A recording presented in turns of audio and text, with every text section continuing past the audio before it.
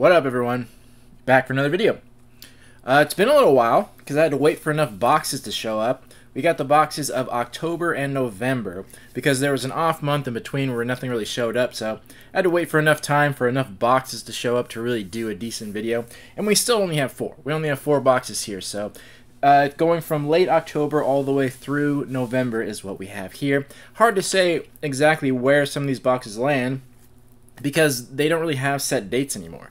And a lot of the description cards don't really say either, so just kind of that general area. So, without any further ado, let's get into it. First on the list, Geek Fuel. Nice and tiny.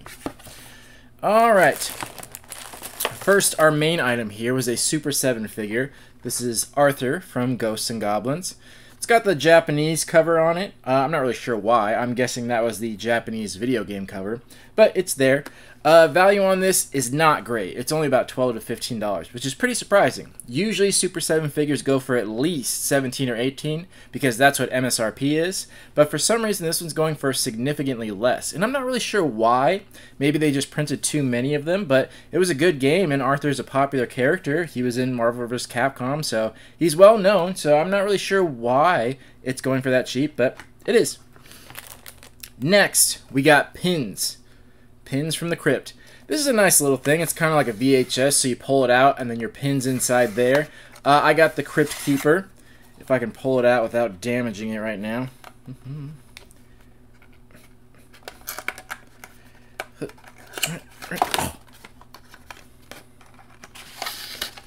There we go. Crypt Keeper. So yeah, that's what I got. These are going for like 10 to 12, which isn't too surprising. Pins of that size and nature usually go for 10 to 12. I thought it would go for a little bit more because of the special boxing, but nope, just goes for 10 to 12. Then we got another pin, actually. This one's from Mondo. Looks like Pusheen, but it's not. This one goes for about 10 bucks. And then last, we got some socks from The Shining. And that's what those look like. And those go for like 10 to 12 bucks. So overall, our value on the low end is $42, and on the high end, $49. This ends up being about a $25 box, so decent value, almost double, pretty close to double. We got a good mix of stuff. For a while, we were just getting like one item, and they're finally, seems like they're picking up steam again, which is good. So I like that we have a nice variety of items. I thought they were all good. Value was decent. Overall, I'm going to give it a 7 out of 10. Obviously, they have so much room for improvement. They always have. But the Super 7 figures usually go for more. I just think that was just a randomly bad choice. So I think they deserve some credit on that. Overall, good stuff. Nice variety. So much better than they've been in a very long time. But still not super great, but worth it. 7 out of 10. Almost double your value. Next, the BAM box. So they just recently announced, 6 months ago that they're closing their doors and they're not going to do any more boxes. And they announced just the other day that they're going to continue. But it's going to be much different. So this is going to be the end of the subscription boxes. That's still ending in December. This is either the second to last or possibly the third to last one. It's hard to keep track of those. What they're going to continue doing is basically just the autograph. No other items, which, you know, I might be okay with depending on what their price point is. Because for the most part, like the art print, nobody cared about, never had good value. The pins were fine, and then there was always one other random item. So I'd be pretty okay with just keeping the autographs as long as the price point is reasonable. If they keep it at the same $50 price point, probably not going to be worth it and probably won't keep it around, but just giving you all an update. Alright, first off, we got an autograph. Chris Casamassa. I don't know how to pronounce that. This is going for a decent amount, like 40 bucks. And I'm kind of surprised because this is really the only significant role he's ever done. Is this, and then he played the Scorpion again in one of the Mortal Kombat TV show they did. So that's really the only notable performances he's had. And this notably wasn't a very good movie. It was just cool because it was Mortal Kombat. But it's actually selling for like 40 bucks. Then we got an art print by Ken Hazer. And this, from what I can tell, is part of a series, because I already saw next month's box, and it seems like it's the next picture in a line, and it seems like there's going to be one more. So I'm thinking that the last 3 months are a connecting picture, but that's purely speculation. Either way, this is being listed for like 10 bucks. It's not selling for that. No big surprise. They're almost always at best worth like $10 to $12, but most of the time nobody really wants them because it's not like horrible artwork, but it's not particularly great either. It's just kind of there. It looks like amateur artwork, and it pretty much is. So not selling at $10. Then we got our pin, Wednesday Addams. That's going for 10 to 12, super standard. Then we got a little matchbook replica, but it is actually a matchbook. It's got matches in there. So that I couldn't really find any real value on, but I'm going to give it like a $3 to $5 value just to give it something and be fair. But yeah, that's not really saying much though. So value-wise, on the low end, 63, on the high end, 67. This ends up being almost a $50 box after it's all said and done. So you're really only getting a little bit more than you paid for. And this is what I was saying at the beginning of the video. Like, the autograph's great, like that. Don't really care about the print, never do. The replica, like, it's pretty hit or miss. Sometimes it's cool, sometimes you get a fucking matchbook. Like, who gives a shit? And the pins are always nice, but everyone has a million pins these days, so they don't really hold any sort of value. Not many people collect them anymore, and it's hard to keep just like thousands and thousands of them. So not that they're not great, I still like them, but it wouldn't be sad to see them go. That all being said, I'm giving it a 6 out of 10. Decent value, a little bit more than you paid for. Still good quality stuff, but just a little bit better than okay. So as I was saying, it might be okay for them to just switch to that strictly autograph box. That might be okay because the rest of the items are pretty subpar. No big deal. So 6 out of 10 on that. Bam. Box. Next we got Loot Crate in an unmarked black box looking super sketchy. So this is where one of them where I don't really know what month it comes from because they always put their little description card in there. They do every time with a QR code and say, you want to know what's in the box, scan this code, and you scan it, and it doesn't tell you what's in the box. It has all the previous boxes, but they stopped updating it over the summer. And they only update it like twice a year, and then they'll add them all in there. So for the past, like, I don't know, 4 or 5 boxes, we have no idea what month they're from, what's supposed to be in the box, no clue because they never update the site. But for some reason, they still put this in there. Why? I don't know. Not a good sign. But, you know, whatever. So, we got some pillowcase covers. I'll take them out and take a better picture of them. One's of Chucky and one's of Tiffany. They're actually pretty nice quality. I like that. I don't mind that. Pillowcases, it's something like everyone uses them. You can always use more of them. Eventually, they get old and you have to rotate them out. So, I don't mind that at all. It's pretty practical. And they go for a decent amount. They're going for like $15 to $20. Which is a little bit more than the average pillowcase, which shows like that it's good. And the quality's good. Picture quality's nice. So all around, pretty good. Then we got a door hang. And this is from The Exorcist. Let me open it up.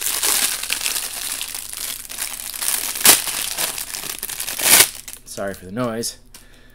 So that's what that looks like. And I've actually never watched the original Exorcist, so I'm not super familiar with that character.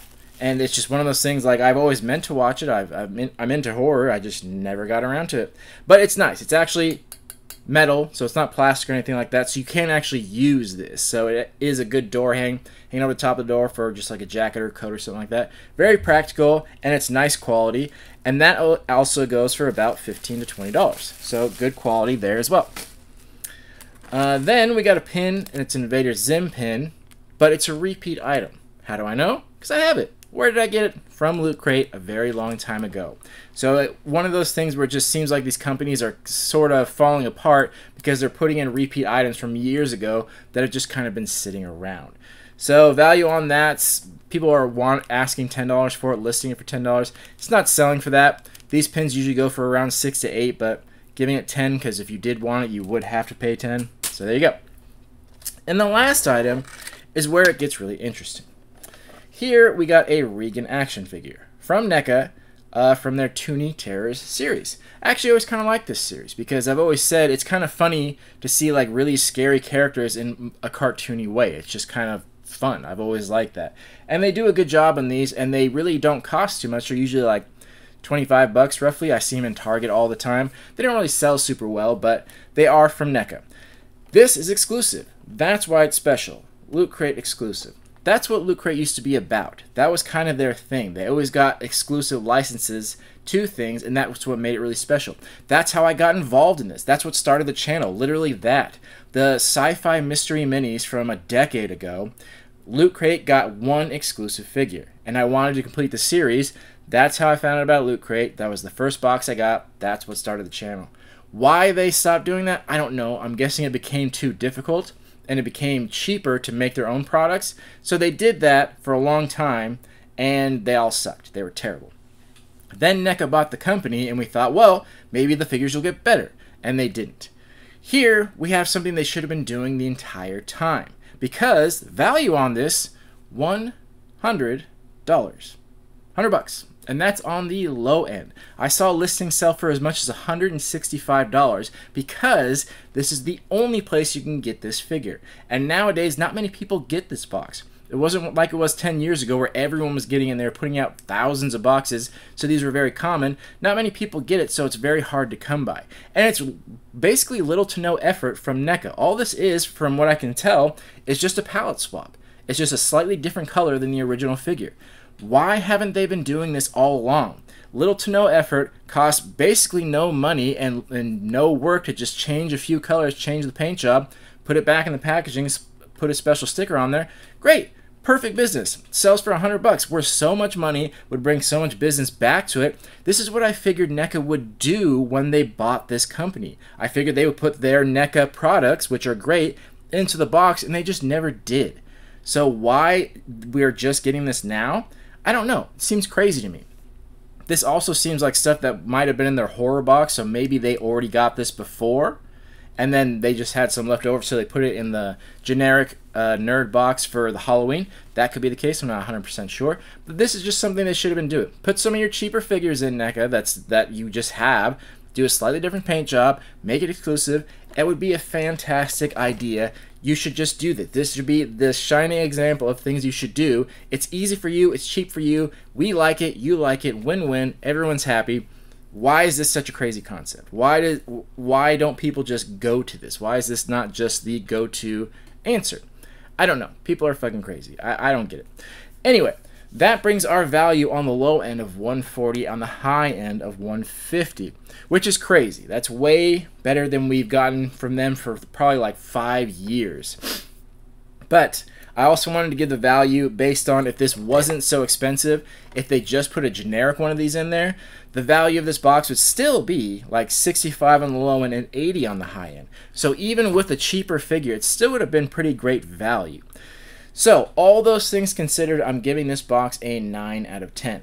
I hope they do this again. There's still room for improvement. They're putting in 4 items, by the way, which I think is great. For a while, they were only putting in 3. I think 4 should be the minimum. They could have put like a 5th item in, a smaller one. They could have put a new pin in there. There's a bunch of little things they could have done better. But value-wise, fantastic. This is a $40 box. Even on the low end, you're getting almost 4 times the value from one figure. So please, NECA, stop being stupid and do more of this thing that you did probably by accident. So simple, everyone will be happy. 9 out of 10, Loot Crate. And last, Pusheen box. And this is their fall kind of Halloween box. I had to take items out because you can see how much it's bulging. They stuffed this thing to the brim. Like, there is so much stuff in there. It's kind of crazy. So, there we go. So the first item's already out. It's this hoodie, a 2-toned hoodie, which is really cool. Got Pusheen on the front. And Pusheen on the back. Very soft. But one of the problems I've always had with these boxes is when you sign up, they take your shirt size, but that's it. And if you're like me, many people wear different sizes for different products. I'm not just like a generic large or extra large. And shirts I usually wear large, sometimes even a medium, because I like shirts more fitted. But when it comes to jackets and sweaters, I like them to be big and I like a lot of room, so I don't wear them the same size. Honestly, for sweaters, I go like double XL and bigger because I like a little bit of space. I don't like it when they're tight. So that's going to be a large, so I'll have to end up selling it, but that's okay because value on that is $30 to $40. So, as always, things in this box are just fantastic value. Next, we got a blanket. Pretty basic, not super big. That's the full size. So pretty small. It's what they call a throw. That's going for like 20 to 30, which again, very surprising considering it's such a small blanket. Then we got a beanie. Only 12 to 15 on this, just because they've made so many of them. They put one in another box that was identical to this. The only difference is one of the eyes was winking. That was it. And they've done similar hats to this, so they kind of all are around that same price. There's nothing really special about them, which is 12 to 15. If they made them a little more unique, they'd probably go for a decent amount because everything in this box does. But since they're overly generic, only like 12 to 15 bucks on that. Then we got a mug. I don't need to take it out, but you basically see the picture right there. Ta-da! But it is actually nice quality. It's actually ceramic. It looks like plastic in the picture. It's not. It's an actual ceramic mug. They do really nice quality stuff here. So it's really decent quality. This is going for actually $25 to $30, which is crazy. I've said before, mugs are one of the most common things we get in boxes, and they just never sell. I think part of it's so few people these days use mugs. So many people go to like Starbucks and things like that and get coffee drinks out there, and not too many people just have them at home. Some people do, but just not as common anymore. So they just rarely ever sell, and when they do, it's for a few dollars, like $5 or $6. So to see this going for 25 to 30 is crazy.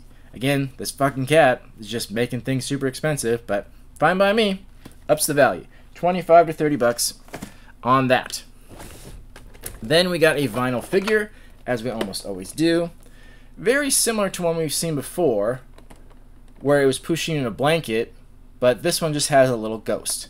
So it kind of seems like they're recycling ideas and figures a little bit and making them a little more generic, but it doesn't matter because they're still going for crazy amounts. This is selling for $20 to $25. So it seems like they don't have to put in the effort for these things to still be really expensive. It would just be nice if they did.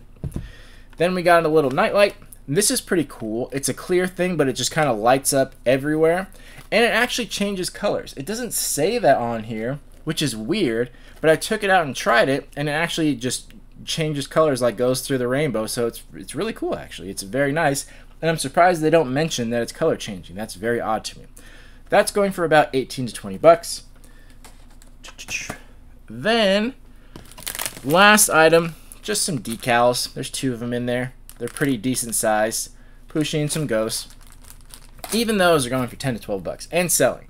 Everything I've talked about here is actually selling for those prices, so significant value. On the low end, $135. On the high end, $172, which is very common for this box. This ends up being about a $60 box, so even on the low end, easily double your value. On the high end, pretty close to triple your value.